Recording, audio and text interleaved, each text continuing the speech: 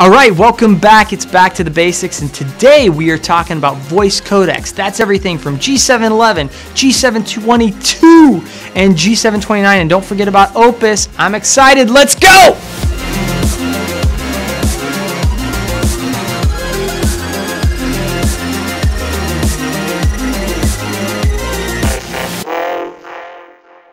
All right, welcome back, and we are talking voice codecs. So what is a voice codec?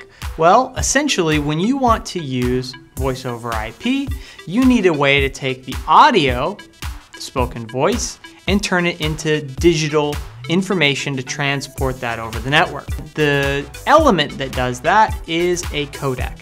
There are several different types of codecs, all that do a little bit different things. They do a couple things. One is they may compress or not compress. They may be more efficient at taking the spoken audio and translating that into data, the amount of data that's required to send the audio stream. And then they all may have different levels of quality of reproduction of voice. And then lastly, error handling. If there's loss in the network, how well do they adapt to network loss? And so we're going to talk about the common codecs that are out there on the internet and SIP providers today. So the first one being G711, and it's G.711, which is basically an uncompressed codec. It takes about 64K of bandwidth, and it is one of the most widely used codecs for LAN type voice traffic. There's also another codec, which is G.722, which kind of is in parallel to G.711 from a bandwidth perspective. It also takes 64K to operate, but it operates with a wideband codec, which means it opens up the band of audio so you get a richer sounding voice.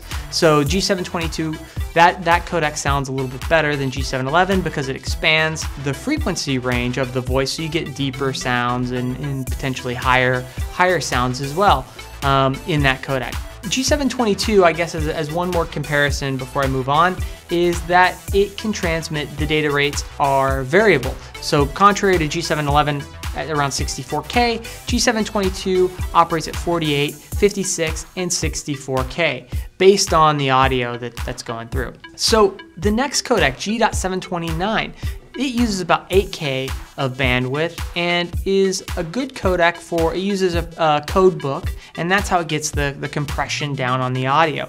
It also can handle some loss.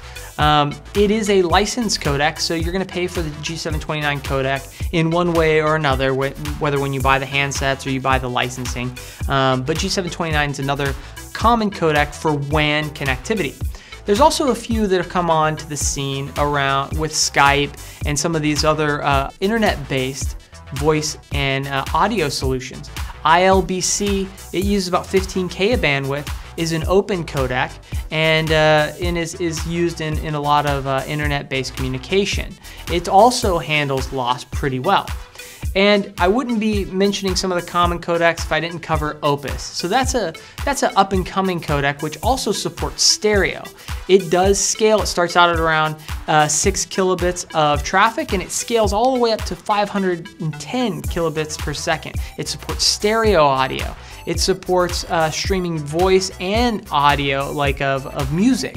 It can be used online for internet streaming, things like that. It is more of a common codec that's starting to get some traction now. So that's basically it. We covered G711, G722, the wideband version, G729, typically for WAN. ILBC also could be for WAN or internet. And we also talked about the Opus codec. So when would you use which codec? Well, typically on a LAN, we are going to recommend using G722. It's a wideband codec, it's low CPU requirements, and it sounds really, really good.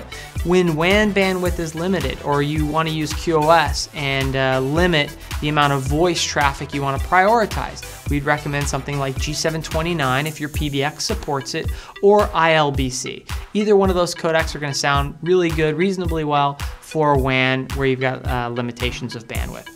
And lastly, Opus, we haven't seen that implemented in a lot of the private PBXs. It's more in the open source community. So things like Asterisk, we've seen implementations of Opus, but typically on more of your closed source, product-based voice solutions, you're typically going to be looking at G729 or ILBC. That's really it. That's a voice codec, and that's a quick overview of what they are. If there's anything I said in this video that you want to know more about, make sure you leave a comment, like, subscribe, and we will see you on the next Back to the Basics. Thanks for watching.